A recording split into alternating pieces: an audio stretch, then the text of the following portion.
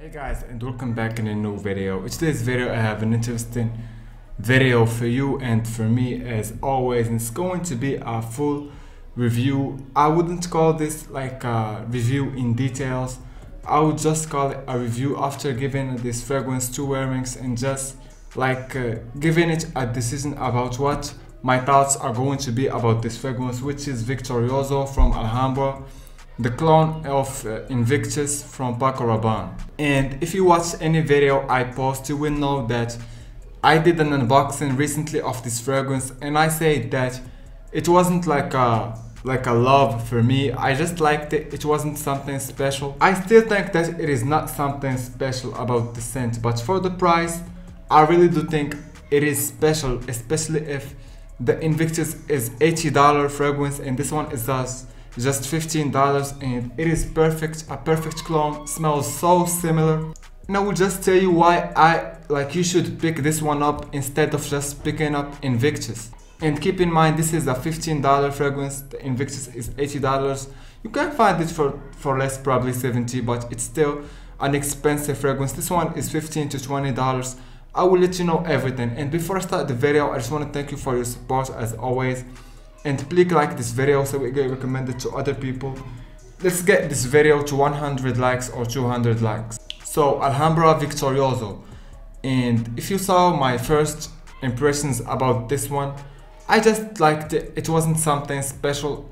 But after that, as I always tell you, give this Latafa or this Middle Eastern fragrances time after you try them for the first time, because they really do change. And this is what happened exactly with this one. The first time I tried it, I smelled something like extremely different than what I am smelling right now. And let me give you a quick spray. Also, the spray is really amazing for the price. The presentation, the cap, the bottle, the color, everything is good. Damn, but there is nothing better than the scent actually. This fragrance is just so good. It is one of the best summer fragrances that you will ever try if you want just something sweet, not seductive, sweet and sexy and just fresh, aquatic, with not a depth, but something just that, I don't know, something cheap that will make you smell nice. This is exactly what this is for, something cheap that smells like an expensive designer fragrance. For $15, I just can't believe that. And also about the performance, let me talk about the fragrance and the scent first. I tried the Invictus, I had it, I have the Invictus Intense. They do share some similarities, but this one just seems to be sweeter than the original Invictus, and it seems to be maybe a little bit not as fresher and not as lighter. It does lean more sweeter, with that bubblegum note that is Invictus known for. In here it's just more prominent, which is even better. The sweetness in here is upfront, with the freshness is not like Invictus. Invictus has like a mix of both sweetness and freshness. This one is sweeter and not less fresher, but just that the sweetness dominates this fragrance more than the freshness. It still have that nice freshness, like smelling classy and stuff. So this is I do prefer the smell of this one over the Invictus, just because it is sweeter and it is fuller. Like Invictus is a little bit lighter. This one is more full, like in your face, like a punchy sweetness, and I prefer it about that. And especially for the price, this is $15. And also I prefer the longevity and the performance this one, because I think it performs way better. Not just better, I think it performs way better than the Invictus, especially the newer batches of the Invictus. This one performs way better. It did last 8 hours on me. I'm talking about like when I could smell it like directly, like I could get full whiffs of it, like really performs really strong. For the summer, guys, a beast mode summer fragrance. Like, I'm not hyping it up or exaggerating, but it did last a really long time on me. The performance, wherever I move, I could smell it. If you want something that is sweet, fresh, that you can enjoy. And which fragrance notes are you going to smell? Like, you are going to smell a citrus bubblegum fragrance, that's all. With a little bit of a ambroxan, ambergris, and something resinous, but not very resinous, something that just gives this fragrance a little bit of that sexy sweetness undertone, like amber and some violet leaf to give it a little bit of an aquatic vibe. But this is not like Invictus, it's a little bit different and even better.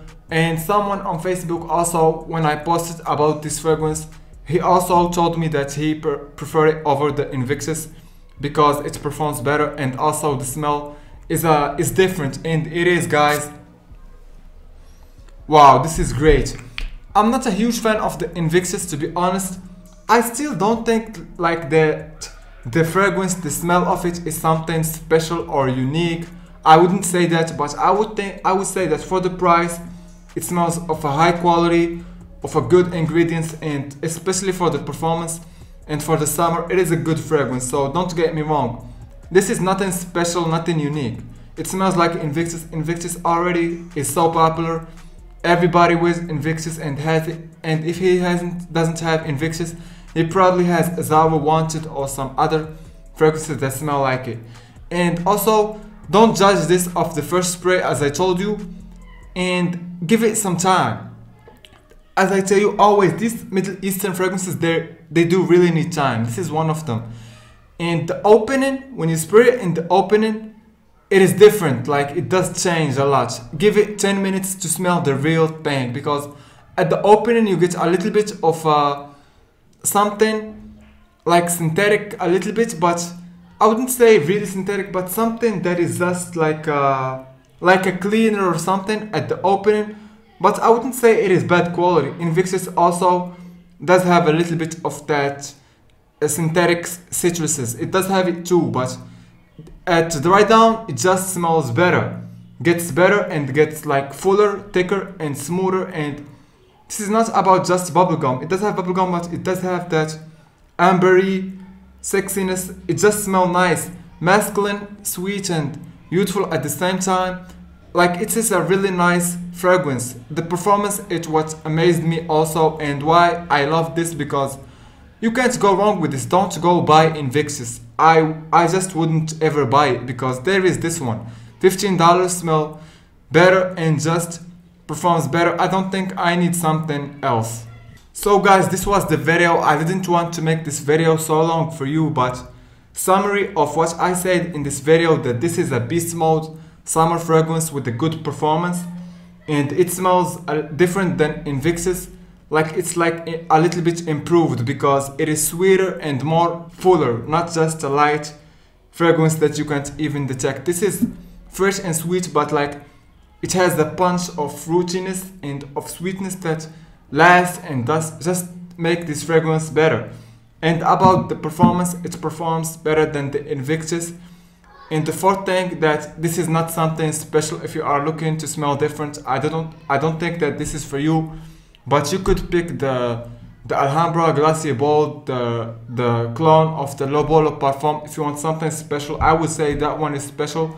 You can find the video of it down in the description. Like, I did a review of it. You can go and watch it, and you can go and watch some of my other clones and videos that I did, because I talked about a lot of great underrated clones that I don't think you should spend your money on expensive fragrances. And that's all. Thank you so much for watching, and see you in the next video. Subscribe and like the video, and tell me which videos you want to see next. Thank you so much, and see you in the next video.